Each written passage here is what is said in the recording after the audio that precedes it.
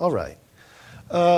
If you want, it might be fascinating for you to keep a finger over on 2 Thessalonians 2:4.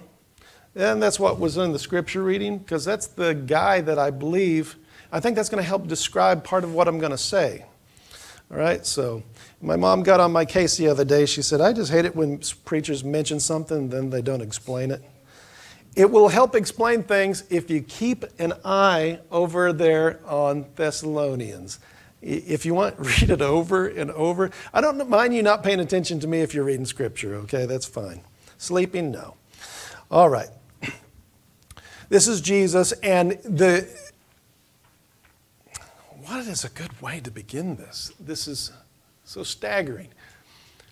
There are different aspects of this. I'll just jump ahead to stuff because I can't take a lot of time for this. What happens here is this event of the Abomination of Desolation.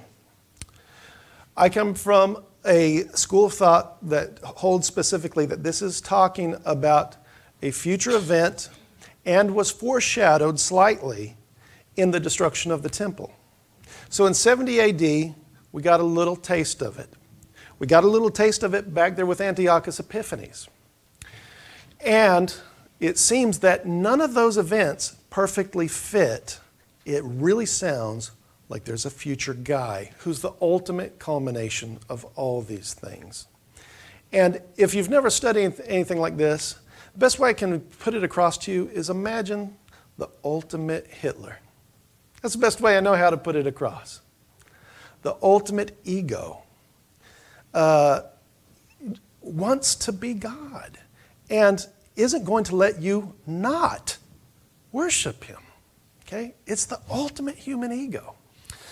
And so most scholars believe that what we're talking about here in this Abomination of Desolation takes place in a time period called the Tribulation, which is a 7-year period. And over there in Daniel that you read out of, it talks about weeks and a week and stuff like that.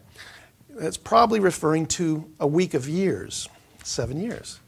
And this appears that there is 2 sections to this. There's the tribulation, and then there's the great tribulation that appears to kick in at this event. That is the sign of the great tribulation, where mass persecution of those who believe in Christ starts taking place. And people are being forced to show their allegiance to the Antichrist or not. And the Antichrist, the man of lawlessness, the little horn of Daniel, for me, these are all interchangeable terms. Okay? So, and I will say this. There are different beliefs about an event called the rapture. Okay? Anybody heard of the rapture? All right. Does anyone remember the 70s and the early 80s with Hal Lindsey, the late great Planet Earth? Really popularized a lot of this stuff in among culture. The idea that there is an event where people who are Christians are caught up together in the cloud to meet Jesus in the air. The question is, and that seems to be clearly in Scripture, Paul talks about it. Paul's the only one who really specifically talks about it looks like. He talks about this being caught up together in the air. Now, Jesus also talks about angels gathering saints from the 4 corners of the earth and stuff like that. It seems like they're talking about the same thing. There are those who believe that this event takes place at the beginning of the tribulation. That would be called pre-trib or pre-tribulation rapture theory. There's those who believe it's mid-trib, that it starts right before this, about 3.5 years in. And there are those who hold that it's at the end. Basically, at the return of Christ, the dead saints are resurrected, living saints are immediately translated into a glorified state to be with Christ as him and his armies from Revelation chapter 19 are returning to take care of final business. Okay? I come from the post-trib position. Okay? I believe that the church actually does go through the entire tribulation. A lot of people disagree with me. Okay? So I just let you know that mine's not the only form of thought on this thing, okay? But I will say this. Mine is the oldest form of thought on this. The early church believed that the catching up, and I'm talking like 1st and 2nd century, they believed that these things were all one and the same event, okay? Now, church history does not determine what is truth. Scripture determines what is truth. But I am saying this, that it does have a long heritage to it. Okay, so I'm saying I'm not some crazy who's just coming out of left field. There's some thought behind it. Okay, so let's get into this. Verse 15, and we're going to go to verse 22, I believe. When you see the abomination of desolation which was spoken of through Daniel the prophet standing in the holy place, let the reader understand. When it says let the reader understand, what that means is that a good Jew would investigate the scriptures on this, and that would normally mean that you need to reference, maybe go visit your rabbi or your preacher or something like that, and say, what in the world is this talking about? And a good Jew would immediately say, well, that's talking about over there in Daniel chapter 9, the abomination that causes desolation. And we already saw that Antiochus Epiphanes did all this stuff. Well, now it's long after Antiochus Epiphanes, and now Jesus is warning about an other abomination of desolation. So you would put the two together and go, oh, well, that already happened, so was Jesus prophesying it? Well, 2 and 2 make 4. Jesus is saying something like that is going to happen again. Okay? So the question among a lot of scholars is, did this happen in AD 70 when the temple was destroyed? Was it fulfilled specifically there, or is there something even further? Okay? So I want you to see this. Then those who are in Judea must flee to the mountains. All right? That appears to me, specifically talking about Judea, that there at least must be a part of this that's referencing AD 70. All right? Now, whether that's the whole thing, that's what I'm going to discuss. But at least part of this must be talking about, because it's so localized in its language. Those who are where? Not in Washington, D.C. or wherever. It says in Judea specifically. Okay? This is how I take this. That is talking about back there around 70 A.D., or really it would be just before all that stuff kicked in. But here's the problem in setting it all back there in 70 A.D. Here's the big problem. Because it's saying, when you see the abomination that makes desolate, okay, that's when you're supposed to flee, right? That would have been too late in 70 AD. That would have been way too late. Because what ended the entire tribulation type thing that was going on in Jerusalem, that event, and this is what it is. When the Romans came in and they finally destroyed the entire temple, what they did that seems to be a type of abomination of desolation there is that they rose up the Roman standard there in the middle of where the Holy of Holies would have been after they destroyed everything. And that was their statement to the Jews. It's like us planting our flag on the moon. They're saying, no more Yahweh. Caesar alone. Well, that's a lot like Antiochus Epiphanes setting up the statue to Jupiter there at the altar. Okay? So, and those standards were considered, the Roman standards were considered idols by the Jews. They were graven images. And the Romans knew what they were doing when they came in and claimed it for the genius of Caesar, whom they believe is a god. Caesar Augustus' very name, his original name was Octavian. He changed his name to Augustus, which has the implication of being a god-man. So do you see how I would say at least part of this must be related to that destruction in 70 AD. But the problem that I said again was that that was the very last event of that battle, of those years leading up to that. It was over when they finally did that. That would have been way too late to flee to the mountains. Do you see what I'm saying? So if we're going to be very detailed, and the reason I interpret Scripture very tightly, very literally, is that's because that's the way all of the prophecies of Jesus' first coming came to fulfillment. They were all very detailed and very literal.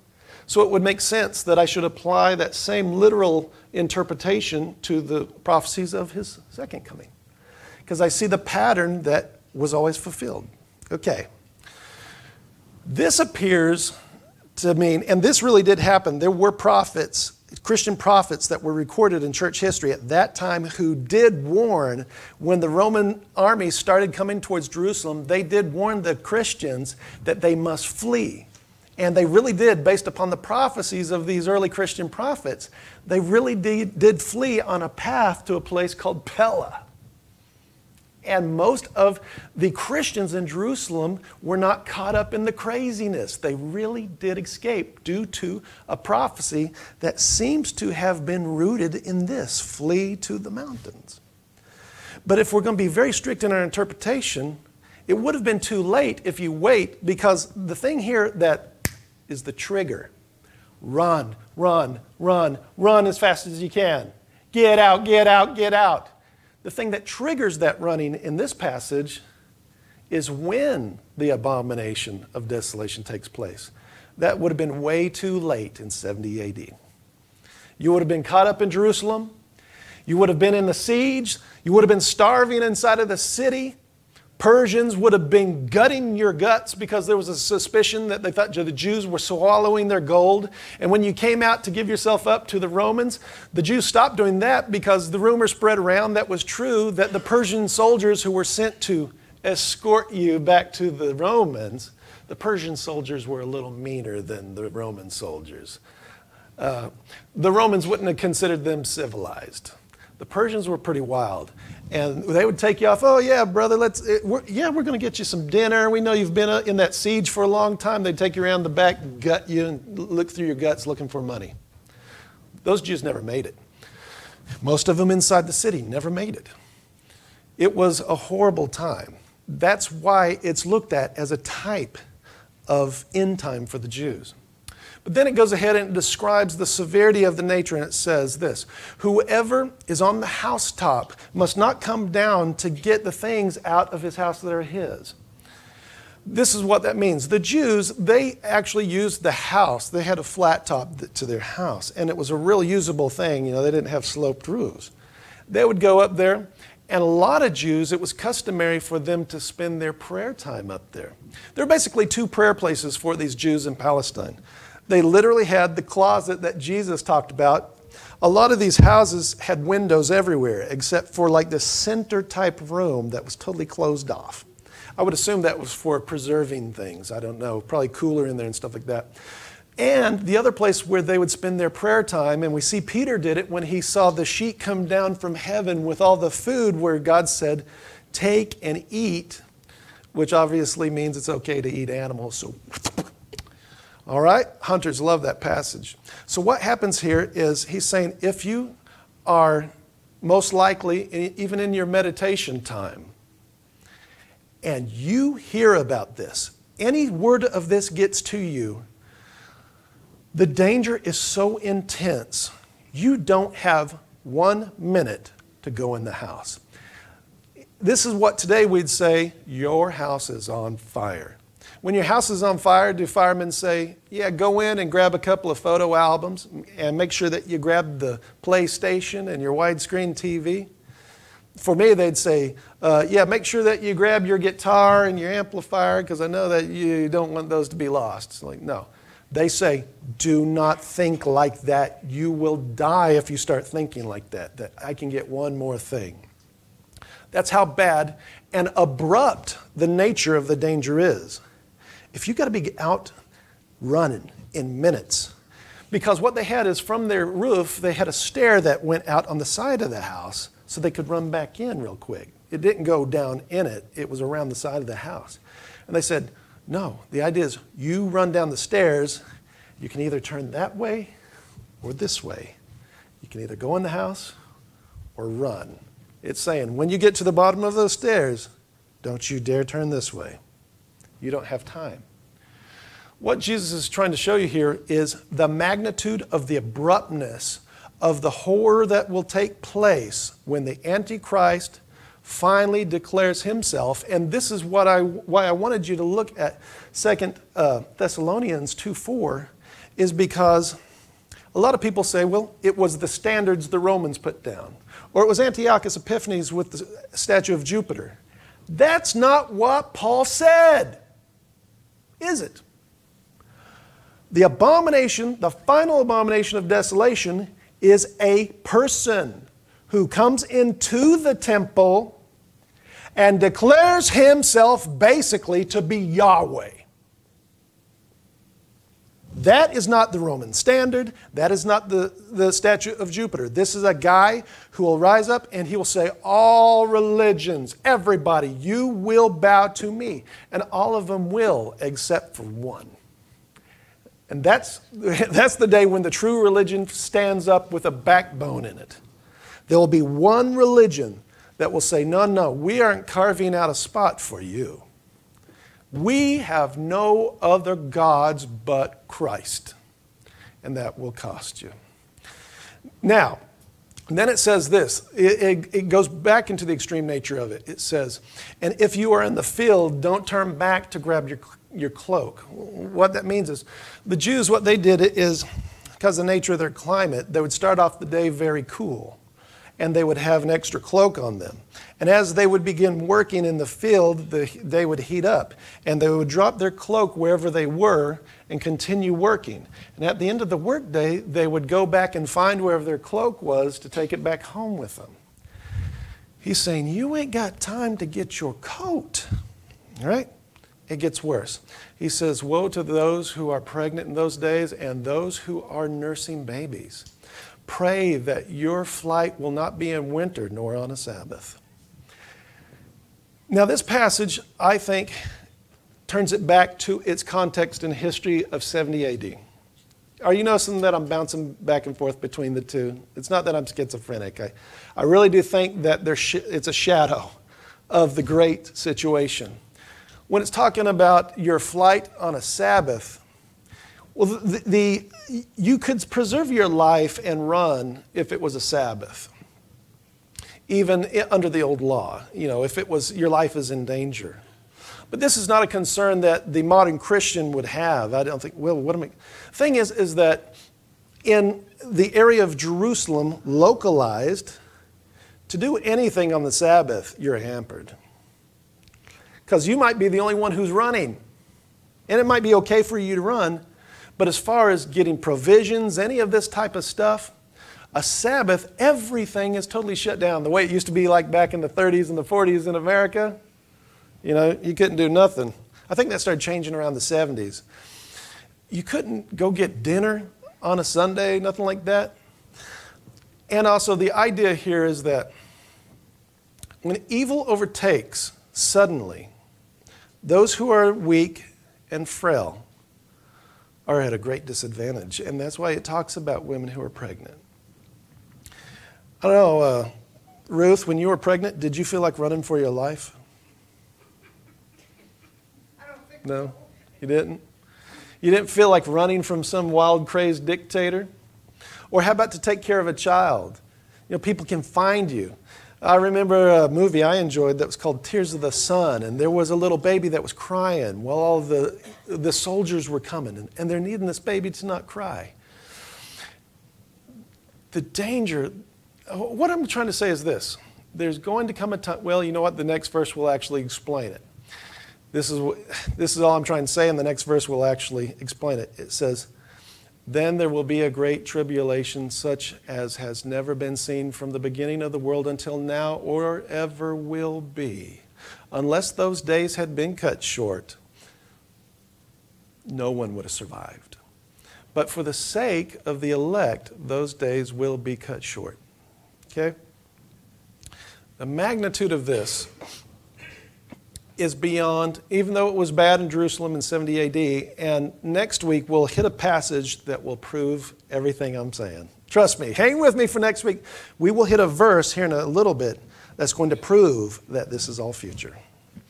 And shadows of it were in 70 AD. Now, this is how I'm going to apply this to right now, because right now, I don't think we're enduring this right now, okay? I don't know. But here is how I would apply it to your life right now.